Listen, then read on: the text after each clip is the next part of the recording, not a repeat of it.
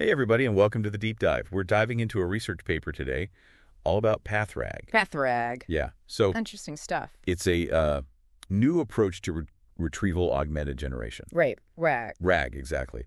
I think most of our listeners are probably pretty familiar with RAG at this point, but, just in case. Yeah, just a quick recap. Yeah, so RAG is a technique that makes large language models even better by letting them access all this outside information.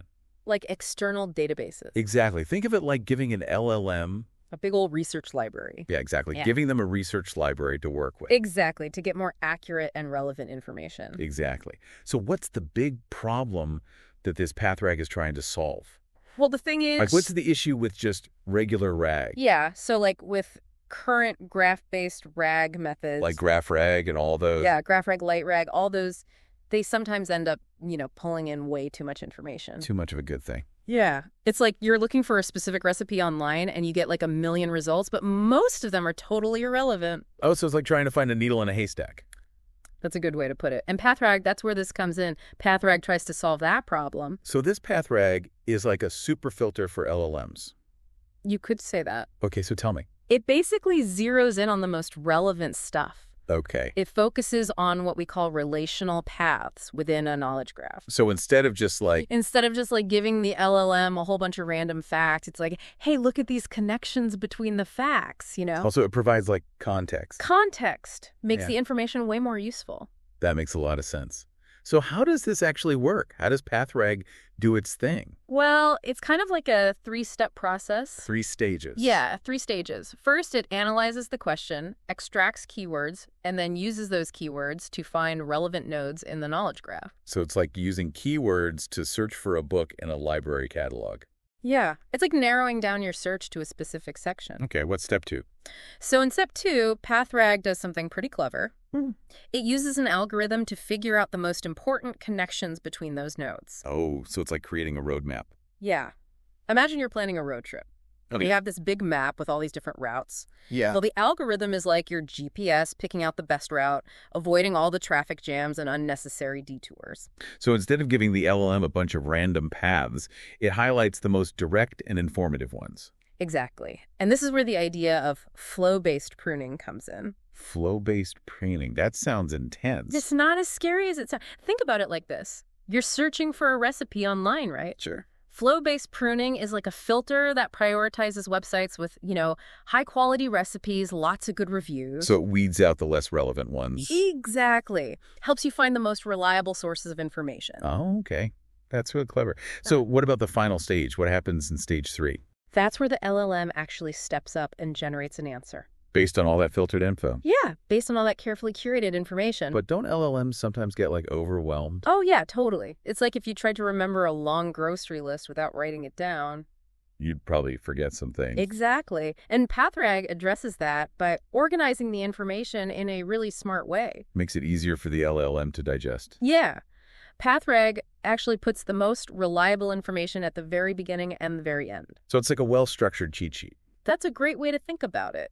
This way, the LLM is more likely to remember those key details and give you a more accurate and coherent answer. Okay, so PathRAG sounds super elegant. Yeah. Like it's really addressing this problem of information overload head on. For sure. But did it actually work? Did the researchers actually test this thing out? Oh, they did. And the results were impressive. Spill the tea. Tell me more. They tested PathRAG on 6 datasets from all sorts of different fields like law, history, even biology. Wow. So they really put it through its paces. Oh, yeah. They wanted to see how it handled all kinds of different questions. Okay. And it consistently outperformed all the other RAG methods they tested it against. Seriously? Yeah, it's the real deal. And what's really interesting is that it actually did even better on the bigger, more complex data sets. Oh, wow. So it can handle real-world data. Exactly. It's not just a theoretical thing. It actually works. That's amazing. Okay, but let's be realistic for a sec. Sure. Using LLMs for this kind of stuff can get really expensive computationally. Oh, yeah. The token cost. Yeah. Did PathRAG actually save any processing power? It did. It was way more efficient in terms of token usage. So remind me again, what are tokens exactly? Tokens are like the units of information that LLMs process. Okay. And the more tokens you use, the more it costs to run the LLM. Right. So fewer tokens equals lower costs. Right. And even a lighter version of PathRAG. There's a later version? Yeah, they call it PathRAG telt. It achieved basically the same performance as the best existing methods, but using way fewer tokens. So you're saying it's more accurate and cheaper. That's what the research shows. That's incredible. Can you quantify that at all? Like, how much more efficient was it? On average, PathRAG used like 16% fewer tokens than the best existing method. 16%. That's pretty good. But PathRAG was even better, like 44% reduction in tokens. 44%. That's huge. Yeah.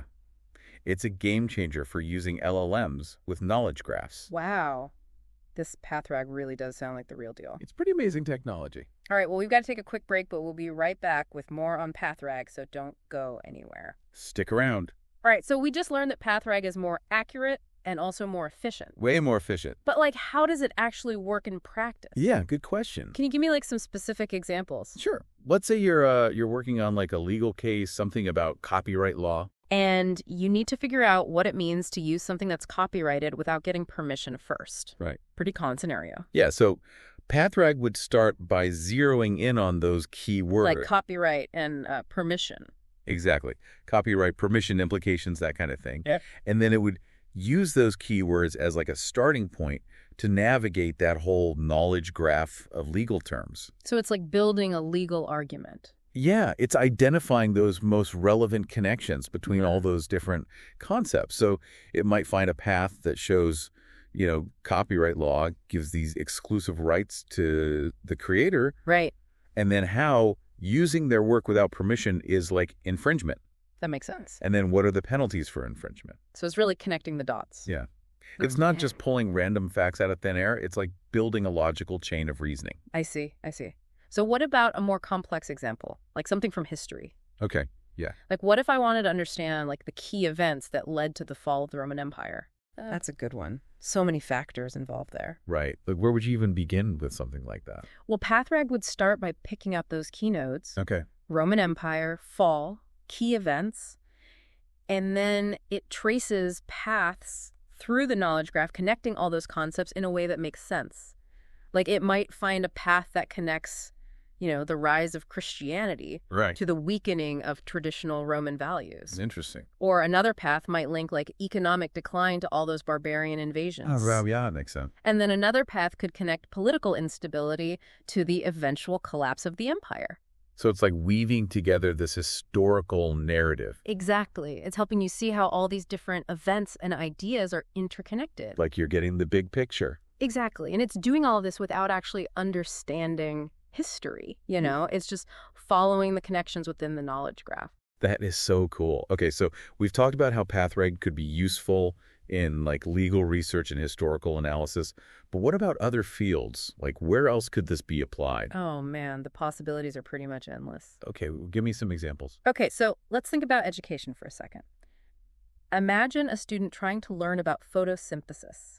Oh. They're having trouble understanding how it all works. Like all those different concepts. Right. A system powered by PathRAG could guide them through this knowledge graph of biology, showing them those clear connections between light energy and chlorophyll and carbon dioxide, So it's like a personalized tutor. Yeah, helping them navigate all that complex information. That's awesome.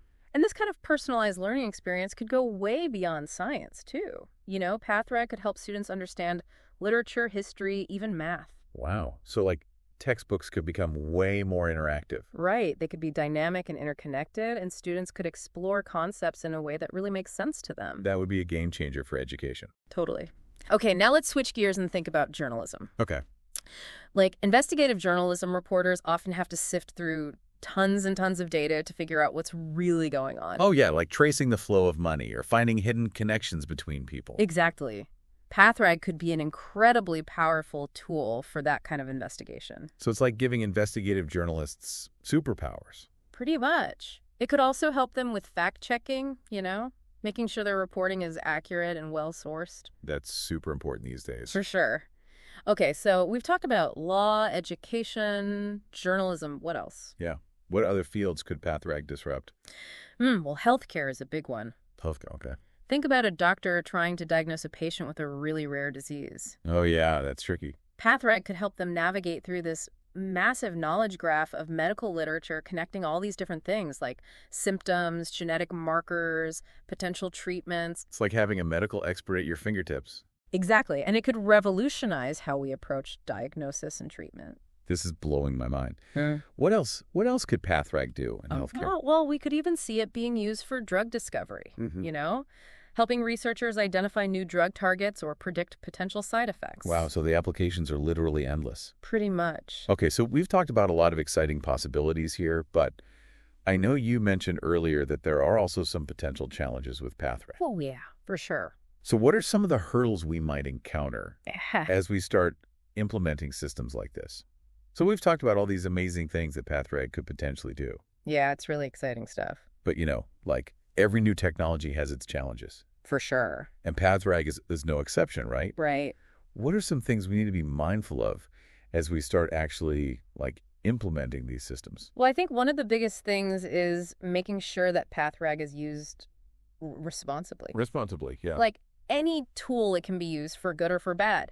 And it's really important to think about those potential downsides, Absolutely. So what are some specific things that we need to watch out for? Well, one thing that comes to mind is the potential for misuse. Misuse. Okay. Like imagine someone using PathRAG to manipulate information or spread misinformation. Oh, yeah. They could carefully select certain keywords. I see. Or even try to manipulate the knowledge graph itself to push a certain agenda.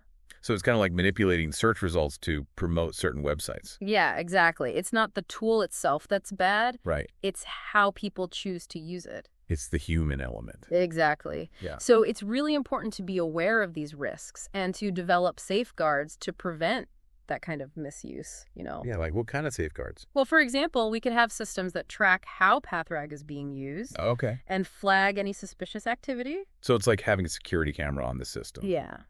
Making sure no one's tampering with it or using it for malicious purposes. Yeah, that's a great idea. Are there any other challenges that we need to think about?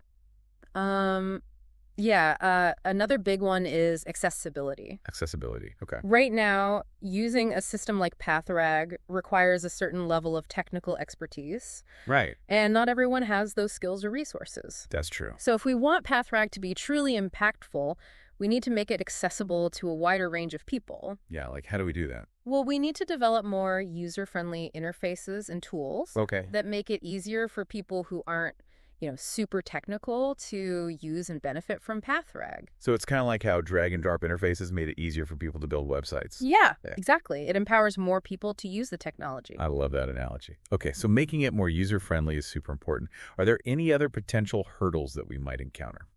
Yeah, one more thing to consider is the potential impact on jobs. Jobs, okay. Some people are worried that technologies like PathRAG could automate tasks that are currently being done by humans. Oh, yeah, that's a valid concern. And that could lead to job displacement. Yeah, I mean, it's similar to how automation in factories led to job losses for some workers, but it also created new opportunities in other areas. Right, exactly. So instead of being afraid of job displacement, we should focus on how we can adapt and evolve alongside these new technologies. So it's about figuring out how to navigate the changes and make sure everyone benefits. Right. We need to identify those new skills and job roles that are going to be in demand as PathRAG and other AI-powered systems become more common. So it's not about stopping progress. It's about adapting to it. Yeah. Yeah. And I think the key is to approach these technologies with a sense of curiosity and collaboration. Curiosity and collaboration. I love that. We need to have those open and honest conversations about the potential benefits and the risks. Absolutely. And work together to create a future where PathRAG empowers us all. That's a great point. So as we wrap up our deep dive into PathRAG, what's the main takeaway that you want to leave our listeners with? Well, I think the most important thing to remember is that PathRAG is a tool. A tool? Okay. It's a powerful tool with the potential to revolutionize a lot of different fields, but it's ultimately up to us to use it wisely and responsibly. That's a great reminder. We need to be mindful of the potential challenges, but also embrace the possibilities and work together to shape the future of these technologies. Couldn't have said it better myself. It's an exciting time to be involved in this field, We're just scratching the surface of what's possible with PathRAG and other AI systems. Well, that brings us to the end of our deep dive into PathRAG. It's been a fascinating journey. I've learned so much, and I'm sure our listeners have too. So to all our listeners out there, thank you so much for joining us on this deep dive. We hope you've enjoyed exploring the world of PathRAG with us. And until next time, keep seeking knowledge and asking those big questions. Stay curious.